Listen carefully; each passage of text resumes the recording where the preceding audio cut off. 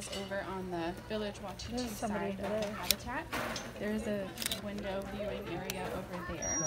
So if you want to head down that way to get a good look at the girls, you can. So you might wonder what North American keeper is doing over here on this side of the park. And that's because our cheetahs are honorary North American animals. Back about 10 to 12,000 years ago, cheetahs actually roamed America, and they would hunt species such as pronghorn.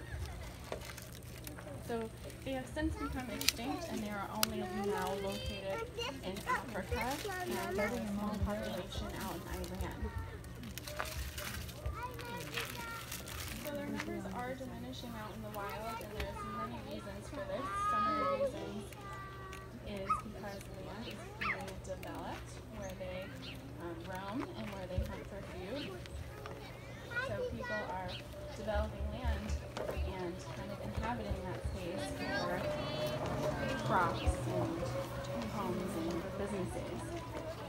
And so their land is being taken away, therefore the cheetahs and their prey are kind of being pushed more inland, and since their land's being taken away, they have a harder time coming. They're also being hunted, and unfortunately, some farmers who are out in Africa, if they see a cheetah, they kind of assume that the cheetahs are preying upon their livestock, and so they hunt the cheetahs. And they're also being taken out of the wild as pets and being brought into the pet trade. And so in some countries, they actually see it as tigers and not but in fact, in this country, they usually feed them a very poor diet, and they usually live to be about 3 to 5 years old. And so our cheetahs are 5 years old right now, and they could live to be about 12, 13 out in the wild, and we can extend their I'm sorry. ages more to be about 15. Is this scary? Do you guys think she could jump over here? Yeah. It is possible. So again, I want to thank you guys for filling out messages because just your admission fee and coming and visiting us today. You are helping us with our conservation. Look at, oh, there's 2. There's 3. Yeah, 3 because one of them is eating. There's one way over there. Oh. Look at it. Kayla. Yes, I got for both of them. That's awesome. Oh, look at it.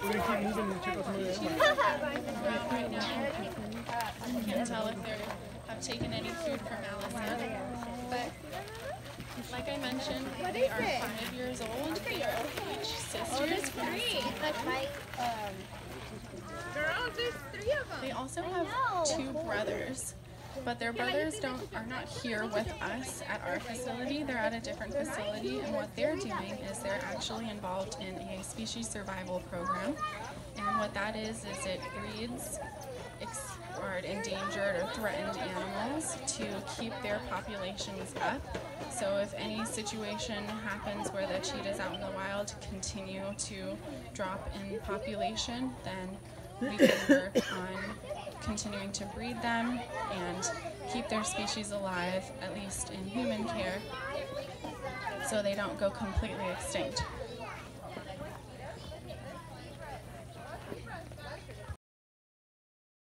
Instead, they're always like portionally just out a little bit, and so that really helps them with traction. And I kind of compare it to like the football players' cleats. You know how they have those spikes down at the bottom, which really helps them run and turn and be able to stop really quickly.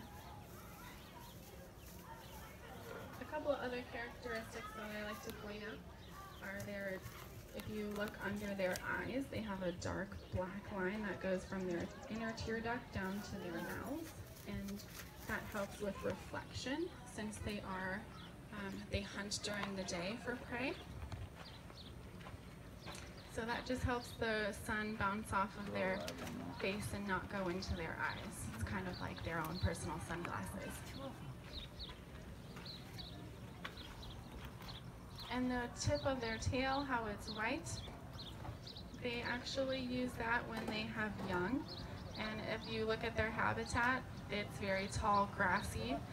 That's kind of, it resembles how they would, where they would live out in the wild as well. So their cubs can follow behind and see mom's tip of the white tail and kind of follow her through the tall grasses.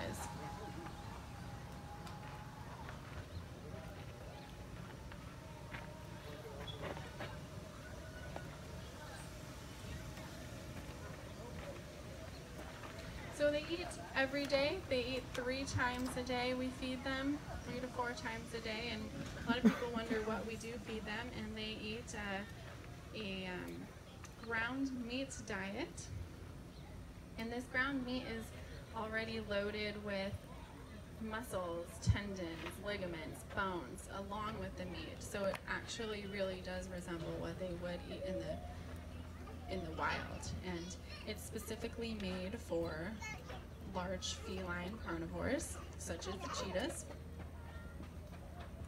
We've also started to feed them some rabbit lately, and they also get bones once a week. And that they really love to tear those bones apart. And that just really helps with their teeth care as well. And so they each get vet checks once a year annually. They'll get a full knockdown exam, x-rays and everything, teeth cleaning once a year. But we work with training our cheetahs so we can get an up-close and personal look with them every single day to make sure that they're healthy throughout the year. And we do this with their meat diet. So we're always protected contact with our cheetahs, which means that we won't ever share the same space with them. So we're always protected by a chain link fence in a different space. And so if you ever see a human or an animal carekeeper out on the habitat, you will not see the cheetah on the habitat as well. So the cheetahs are locked out behind the scenes, and that allows us to kind of come in and clean their space, and then we bring the cheetahs back out.